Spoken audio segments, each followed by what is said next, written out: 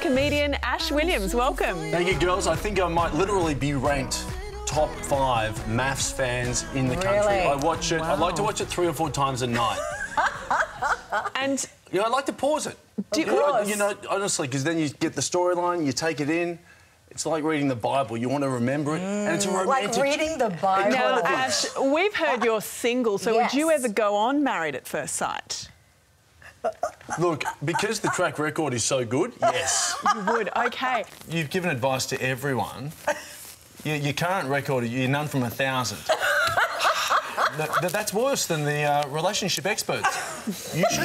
You could go for a job. I could do. Bob, when you watch Mike, and when Mike, if I may, when he's intimate with Heidi, does it remind you of yourself? Well, I'm not sure that Michael has or is intimate with Heidi. I don't wish to comment on that particular subject. That's a no comment.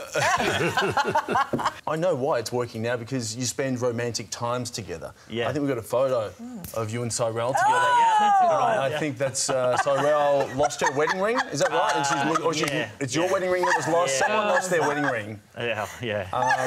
And then it was beautiful too, because you got the family dog involved. As well, which I think is a wonderful touch.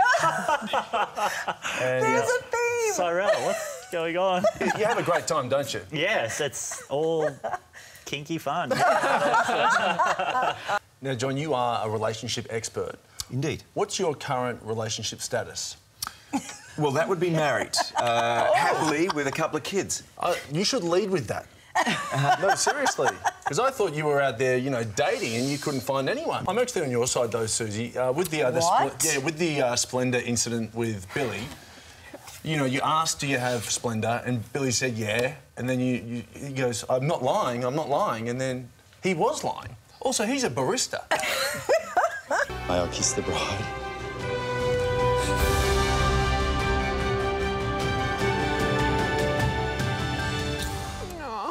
So bloody cute, yeah. wasn't it? That's fantastic. It's got the golf clap. Cue applause, not a dry eye in the house. Do you reckon they'll go all the way? Movie. Do you reckon they'll make it through the end of the experiment? No. Aww.